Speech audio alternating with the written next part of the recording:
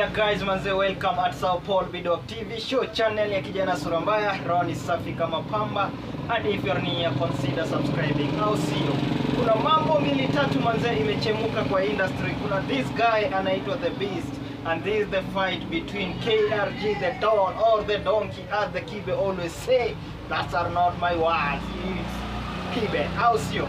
This The Beast alikuja in alikuwa in Kenya, in parts of the region huko hivyo interior, na akafanya ile kiti yake. It's a very Mr. Beast is a very big YouTuber or content creator with millions of subscribers in his channel, au sio?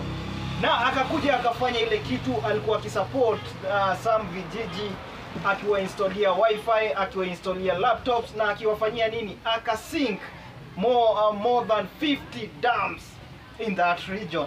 As we always see, KRG naye akajitokezea in one of the interview akikuja kutuambia vipi, that man is a useless, we never need your help, hatukukuwa tunahitaji that help, umekuja kufanya content ukwenda uzie wazungu so that ukuje utuambie unatuchocha na umetusinkia 100 dams. Now my question is, KRG the Don, are you serious?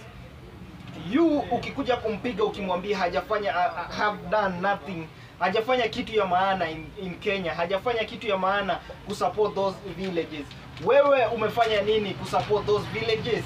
Ukisema wewe uko jiji, uko na maji mpaka kwa nyumba, do you know there are people are suffering with no water? Do you know kuna people wanapanda kwa mlima wakienda wewe unajua maji ya mtoni, wewe unatumia dispensary manze, unatumia zile maji ziko kwa supermarket. Those are the waters zenye unatumia. So just know and just understand, kuna people huko in the village wana suffer a lot. And despite the content alikuja kuchapa content yake well and good, alikuja kunyorosha hiyo content au ili aweze kupata views, but in real sense ameacha a permanent solution to that village, the village yenye install wifi, so that those people will enjoy, will have lights, children watasoma, children watadrink a good perfect pure water. Why ukikuja kusema unampiga, what the angle of you fighting? KRG, I understand about you, I know when msanii, I know you are a big msanii, you do help some people, but despite kuwa help huo unatengeneza jina. This is a win-win. Yeye amepata content, and the other point ni ameacha solution to that village. Au watu walikuwa it's a human, this is a human story man. So wacha kukuja kunyorosha ati ukisema it's a useless, I will never need your help. Kenya doesn't haijafika to that an angle ya kusafa ati tunahitaji hiyo help yako. Don't seem to us that it's a sympathy. KRG, for this one I will not go with an angle of you. I will let you to listen to that audio hapo mwisho manze. So KRG, this is all bullshit, and Mr. Beast, you did a wonderful job in Kenya. Come again and again and always inspire. You inspire a lot of people despite it's a content ule inspire wase, and that village manze saizi it's on a drink a pure water wenye wako kuwa na laptop. What about our president? Alituambia nini? Walituambia about this is a digital era manze, ati tutaweka kila shule itakuwa na laptop. Wewe uliona laptop gani? Shule gani ulipata na laptop? It's ile ya showcase shule 2-3 na ikakoma hivyo. This guy come from nowhere, doesn't need any help from the government. Come and sink 100 dams in Kenya, 100 dams, and you come here say we don't need a sympathy, we don't. That's a bullshit. Ati vitu za kumbafu. Can you speak those words?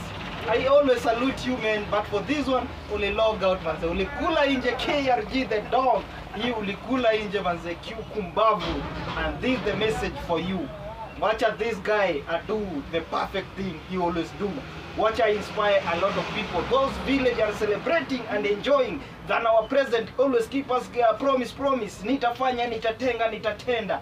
Amefanya nini? Ali open just one dam and akashowcase to everybody. What about this person mwenye in different village, more than 12 villages wako na light, steamer, maji, manze, tank, storage? This is what we want. We don't want fake promises. I will leave you with the audio hapo kwa comment section. Tupatie comment section yako tuambie, what do you see? Nimesema ukweli, nimesema upumbavu pia ama mimi? I'll see you. Meet you in the next episode. Continue listening to the audio. Bye bye. came to do a project that he thinks it will get a lot of sympathy and a lot of votes, so it is like a prop. Nika ununue maua uweke kwa music video, ama uweke gari kali ama demrembo kwa music video, utapata views fulani. So yeye alikuja kutengeneza project ya kutoboa maji ili ya shoot content auzie wazungu wenye wajui Afrika inakaaje. That's why anakuja kufanya vitu vya kipumbavu kama kutoboa maji. Kenya hatuna shida ya maji. Siku nyingi sasa hii. Okay. Kenya kuna shida nyingi kama ya ukosefu wa ajira. Unajua labda vijana wengine hawajapata opportunities. Kuna vitu yenye anaweza fanya kuchange maisha.